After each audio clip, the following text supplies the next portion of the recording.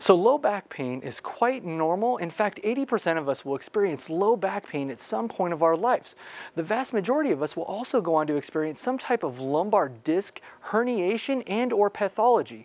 We consider these things to be normal and actually like wrinkles on the inside. As we age, we get wrinkles on our exterior.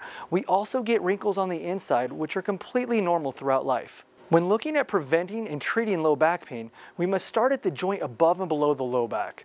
In most cases, the low back is the site of compensation and not the cause of the low back pain.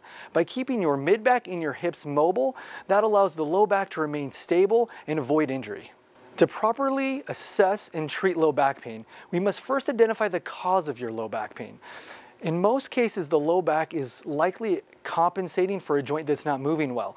But through a thorough assessment, we can identify what segment is not moving well and prescribe the appropriate corrective exercise to re-engage your proper muscle activation and or mobility to treat. By keeping the hips and the mid-back loose and identifying which one is contributing to your symptoms, we can help take away your low back pain and keep it from coming back.